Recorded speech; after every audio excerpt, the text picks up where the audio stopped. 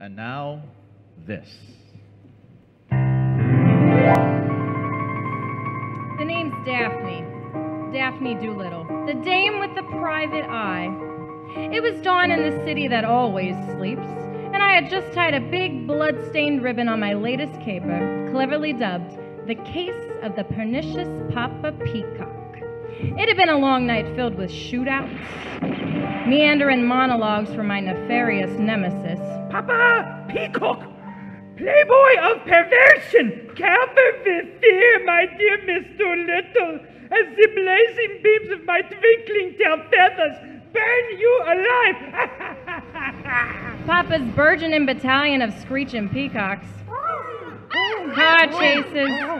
The NBC logo echoing in my cranial lobes every time the peacocks screeched.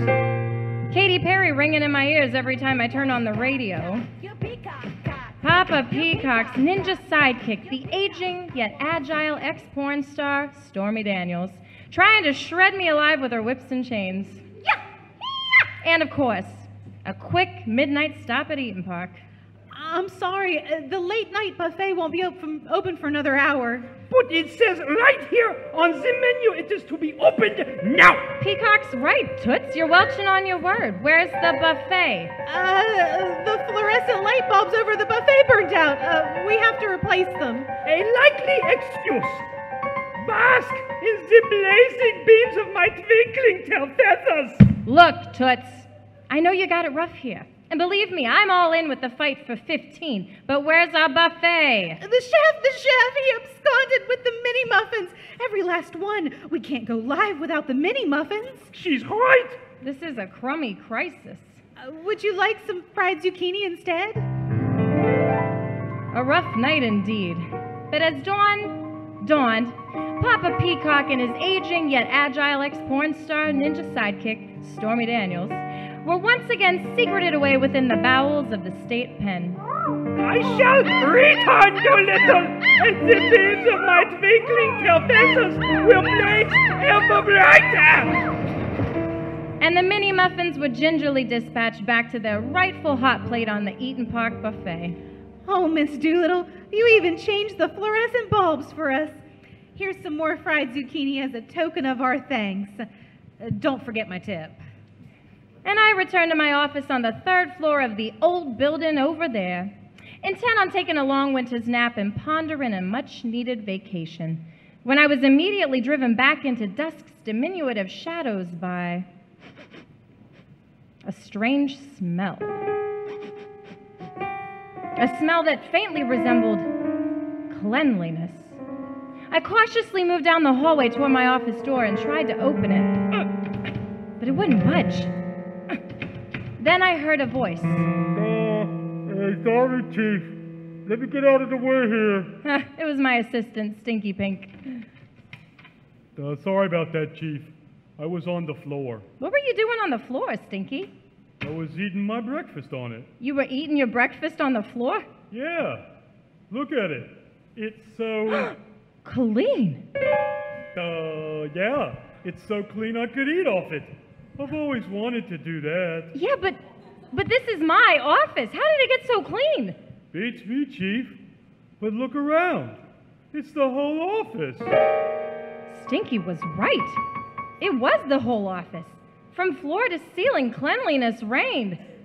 Even the wobbly ceiling fan, which usually dispersed more grime than air, was wobbling a little lighter this morning. And as I walked around the office, I discovered my papers were in order. The trash can was emptied, and the porta-john next to the filing cabinet was standing upright. So what is it, Chief? Have the windows always been that clear? Ever since they was clean, Chief. In all these years, I thought they were tinted.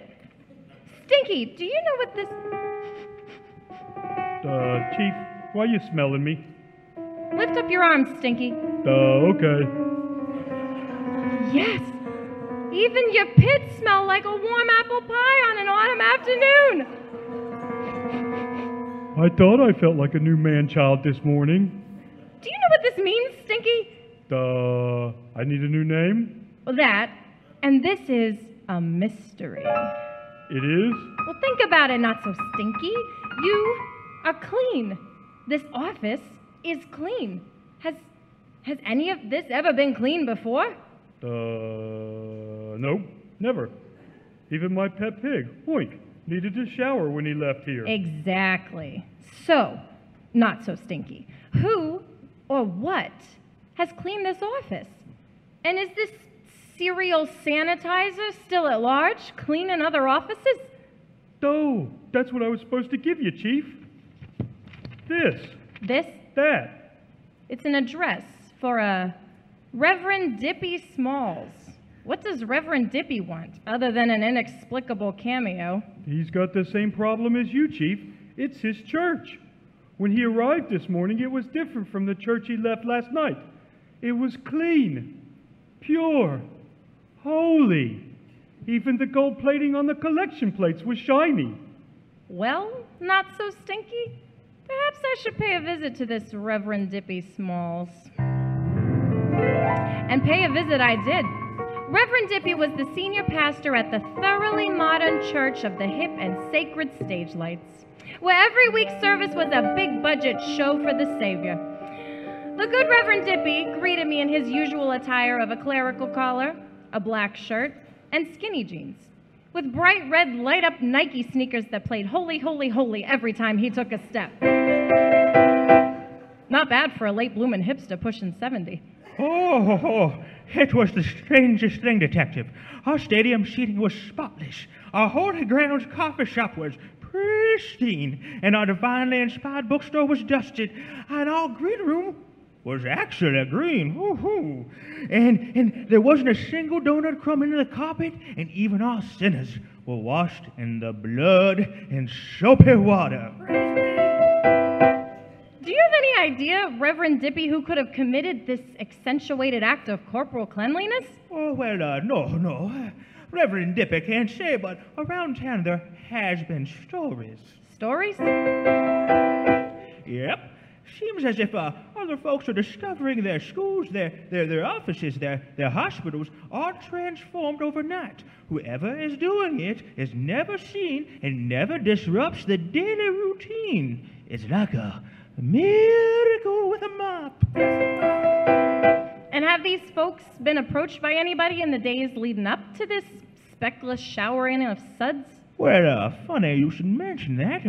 Seems we were all approached by this woman a few weeks back. A woman? And what did this woman say? Well, she told us all the same thing. Her company would transform the way we looked. Interesting. Can you, think of her name? Her name? Oh, no. See, Reverend Dippy's no good with names. Reverend Dippy just calls everyone brother and sister and hopes for the best. Now you listen to me, Reverend Dippy. Oh. Hey, you're hurting Reverend Dippy. I'm running out of time, see? The serial sanitization is surreptitiously sweeping the somber streets of our sluggish suburbs. I need to know who's doing it. Now, what is this woman's name? Reverend Dippy don't know. Think! Martha! Martha? That's impossible. That's my mother's name. Reverend Dippy's too. Well, don't think we're friends now, pal. What is this serial sanitizer's name? It's Diane. Diane, it's And her last Diane. name? Reverend Dippy don't remember. Is it John? No. Jacob? No. Jingleheimer? No. Schmidt? No. Well, that was my last guess. You better think fast or you'll be collecting 10% at the pearly gates before you can count your parishioners 2 by 2. Magnone! Yes. Diane Magnone. She's the one. Where can I find her? Oh, Reverend Dippy don't know, but no. Reverend Dippy hears that she has 2 offices. Her first office serves the upper Ohio Valley areas of the West Virginia Northern Panhandle, Eastern Ohio, that is, and her second office services the Akron, Canton, Youngstown, and Cleveland areas. See? That doesn't help me. Oh, Eagle Manufacturing in Wellsburg. Yeah, Reverend Dippy hears they're one of her clients. You might find her there. Eagle Manufacturing, eh? You better not be lying to me. Oh, Reverend Dippy swears on a stack of tithes and offerings. Reverend Dippy's not.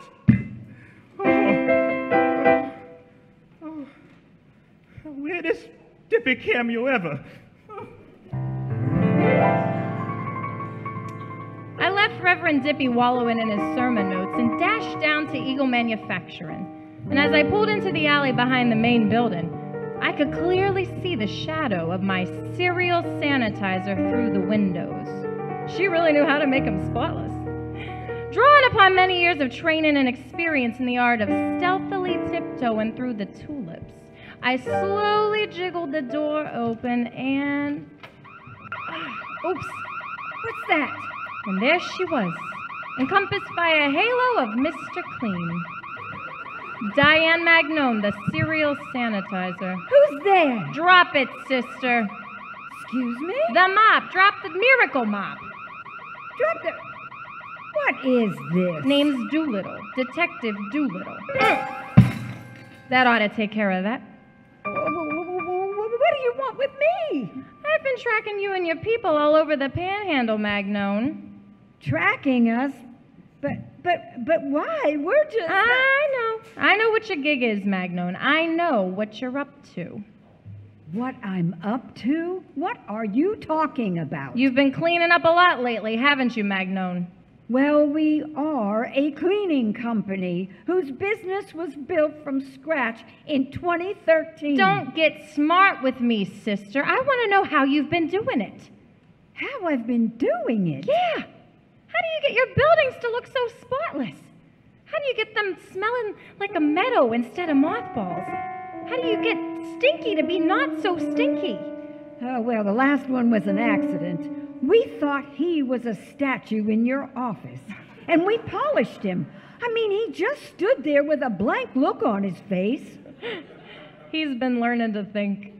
Well, it won't happen again. No, it better happen every time. I hate wearing clothespins on my nose day in and day out. Oh, you got it. But that doesn't explain how everything else is so clean. Well, now that's part of our promise at Corporate Cleaning Group. You see, back in 2013, we saw a market need for hospital-grade cleaning in office buildings to reduce sick time and in satellite medical facilities for patient and staff protection. And over the years, Corporate Cleaning Group has mastered the art of efficiency while providing solutions to the challenges that you face in your facility. Like Stinky? Like Stinky. In fact, we learn the flow of your facility and systematically perform the quality work we promised you. Using cutting-edge cleaning technologies and our proven track record, we promote the health, happiness, and productivity of your building's occupants through customizable janitorial solutions. And best of all, you won't even know we've been there since we clean around your schedule and your flow of business. Well, no wonder it took me by surprise this morning. My office was transformed overnight, just like Reverend Dippy, just like everyone else in the area. It wasn't a miracle mop, it was you. Yes! Our team is committed to a clinically clean approach that provides the most effective clean possible while our quality control systems work to guarantee your satisfaction. But really, Detective Dolittle, you didn't have to go to all this hassle. Well, you could have just called me. How would I have done that? Well, I gave you our number when you hired Corporate Cleaning Group to clean your office. You gave me? I hired? Yes, Detective. Oh. 740-278-7238. Or you could have visited us on our website at corporatecleaninggroup.com. Well, there you have it. I, the ever-deductive Detective Dolittle, was the culprit of my own surprise. Maybe I do need a vacation. But in spite of my foggy fumble, I had managed to crack this confounding conundrum. With my victory in tow, I returned back to my spotless office and joined not-so-stinky Pink on the floor for yet another scrumptious breakfast of eggs and pancakes. Oops, I spilled maple syrup on the linoleum, Miss Dolittle. Not a problem, Stinky. I know just the person to call. 740-278-7238. 7238. Hello, Magnone.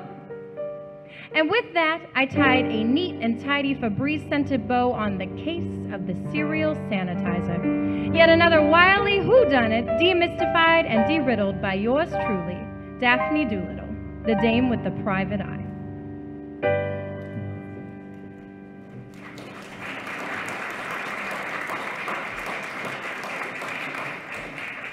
Our thanks to Corporate Cleaning Group for sponsoring Cloak and Dagger on the Air Ladies' Night. Our cast included Bethany Fernbaugh as Daphne Dolittle, Chris Carter as Pappa Peacock, the Playboy of Perversion, and as Stinky Pink, Gretchen Carter as the Eaton Park server, Karissa Martin and Gretchen Carter as the Peacocks, and Dave Zanieski as Reverend Dippy Smalls, with Nancy Longo playing Diane Magnone.